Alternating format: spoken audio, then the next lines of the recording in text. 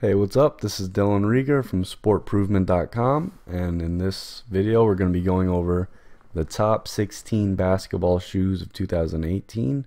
We have Nikes, Under Armour, Adidas, we got it all. Make sure to go to SportProvement.com. I'll put a link in the description. I'm not going to be going over prices because prices are always changing. In the post that's in the description, you'll see all the prices, the pictures, all the information you need to know, as well as the cheapest prices where you can buy these shoes. So make sure to click that link in the description. First up, we have my favorite shoe of the year, and it's the Nike Air Foamposites. The main reason I love this shoe is because it's so comfortable. It literally feels like you're stepping into a cloud when they're on your feet. They also provide a ton of traction and ankle support. You'll feel nice and sturdy when you're running up and down the court. Also, there's 30 different colors and designs, so you'll be able to get one that you like, one that matches your jersey, anything else you want. The only downside is these are very expensive, and they are the most expensive shoes on this list, so if you're looking for a budget shoe, this one is not for you. Next up, we have the LeBron 15s, and I actually have a confession to make. I'm actually not a big fan of the LeBron basketball shoes. In the past, I've just found them to be clunky looking, and they just didn't seem too comfortable, and they seem too heavy. I'm more of a guard, so it just didn't seem right for me. But I think Nike did a good job with these. They're more lightweight. They're still great for big men, but I think if you're a shooting guard or someone that gets to the basket, you can definitely wear them too. They are extremely comfortable too. They're a lot like the Foamposites we just saw. They have a sock-like feel to them, so it won't cause your foot any pain. You won't be in discomfort or anything like that. The Max Air and Zoom Air is another reason why these are so comfortable. Yeah, they just did a great job. The LeBron 15s are a great shoe, and I think you'll be very happy if you decide on them. Like the Foamposites though, they are expensive. They're not quite as expensive, but these are by no means a cheap basketball shoe. Next up, we have the Steph Curry 4s, and it's fitting they be right after LeBron's since those two are always in competition with each other. It makes sense that their shoes would also be in competition with each other. This shouldn't come as a surprise, but these shoes are great for guards, point guard, shooting guard, so if you're either one of those, you'll really like how these perform on the court and how they help you play out there. One aspect they do really good in is ankle support. And if you know anything about Steph Curry, you know he suffered from ankle injuries early in his career. In fact, they were so bad some people thought it might even cut his career short, like it did with Grant Hill and his ankle injuries. So you know if Steph Curry's wearing these shoes, you know they're good for your ankles. They'll be protected if you put these on. Another feature that I like a lot is the Ortholite sock liner, and that makes these shoes very comfortable to wear, just like the two previous you've already seen. You also get the herringbone traction with these shoes, and that helps you from sliding all over the place. You'll be very confident when you go to make your cuts. The Kyrie 4s are up next, and just like Kyrie as a basketball player, I think these shoes are very underrated. I think everyone should consider these, and this is especially true if you're a point guard or a shooting guard. This doesn't really have to do anything with performance, but I really do think these are one of the best looking basketball shoes on the market. Everyone I know that wears them gets compliments, so if you want a couple compliments this year, you should definitely think about buying these. Like the Curry 4s, you get herringbone traction, and this is definitely good if you're a quick player and you depend on quick cuts and stuff like that. You'll stay on your feet and you won't be sliding all over the place. The TPU skin improves airflow, which is good. Your feet won't overheat, they won't sweat too much.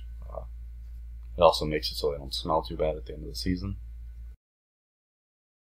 Having good airflow helps you prevent blisters too, and if you ever had a blister on your foot when trying to play basketball, you know how much that sucks. Lastly, you get the Hyperfuse construction, and this really helps out with ankle protection, and it keeps your heels locked in place. This is another reason why these shoes are just great for anyone that does cuts, and if you ever had ankle injuries, then I would definitely think about this shoe too. The price isn't all that bad either. They're not as expensive as the LeBron 15s or the the Foamposites, but you know, they're not cheap. They're gonna cost over 100, but they're not gonna cost, you know, 175 or 200. Next up, we have the Nike Hyperdunks, and these are one of my favorite basketball shoes of all time. These are the shoes that I balled in when I was in high school. Me and my whole team bought the Hyperdunks, and we went on to have one of the best seasons in our school's history. We had the state's longest winning streak at 17 games, and, you know, obviously we practiced hard, but I like to think the shoes had something to do with it. They were just so comfortable and performed so well. I can honestly say that myself and my teammates and my friends, none of us ever had an issue with these shoes or anything like that. No complaints. The ankle support is really good. You feel confident making cuts. You feel confident going to the basket. You don't feel like your ankle's gonna roll or anything like that. They're also extremely lightweight. You're gonna feel quick in them. It honestly feels like you're not wearing shoes at all. They mold to your foot perfectly. They feel great. You get Nike React cushioning too, and this it feels good, just like every other feature. It benefits the overall comfort, and you'll feel very confident with these on your feet. The price isn't terrible either. You know, they're not going to cost you $50, but you know, they're not going to break the bank and cost you $200 either. So I think they're a great deal. If you're looking for a good mixture of performance, comfort, and pretty budget friendly, I'd say definitely pick this shoe. So far, the basketball shoes that you've seen are pretty well known, and now it's time to look at one that's not as well known, and that's the Under Armour Fire Shots. I added this shoe because they're not really expensive. They're under $100, and not everyone's looking to spend $100 or $150 or $200. So anyone that doesn't want to spend that much, these are a good shoe for you. They may not perform like the Foamposites or the Kyries, but they're good enough. If you're in high school or a competitive basketball league, you can still wear these. Even though they're not too expensive, they still do well with ankle support, and they have a compo fit ankle support feature, and you'll feel good. Your ankles won't roll or anything. They're also very lightweight and breathable, so you'll feel quick with them. So this is good if your game relies heavily on speed.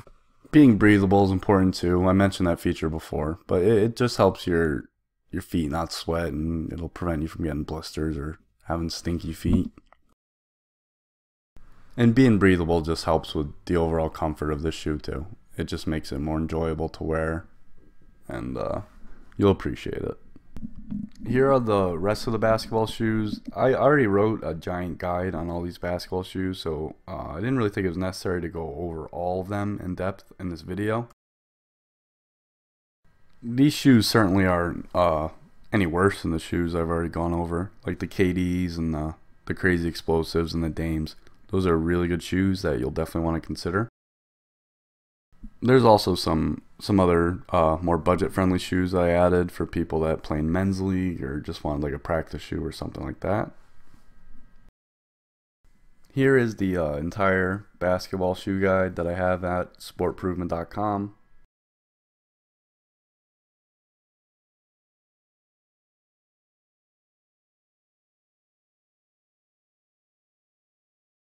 You'll find an in-depth review of all the shoes mentioned in this video there. You'll also find an in-depth review of the shoes that I mentioned but didn't really go into too deeply. Also in this guide, I go over everything you need to think about when choosing your basketball shoes, and I go over the most frequently asked questions regarding basketball shoes. And going even further, I scoured the internet and Amazon to find the best prices of these basketball shoes too. So if you're interested and you want to save a little cash, I provided a link to each basketball shoe. So definitely make sure to check out that post, and I'll leave a link in the description. You'll definitely like it. It's packed full of information, and it's got every basketball shoe you can think of. Thanks again for checking out this video. If you have any questions, just leave a comment below and I'll make sure to answer them. If you like the video, please like it, and make sure to check in back for more videos of different sports gear. Have a good day.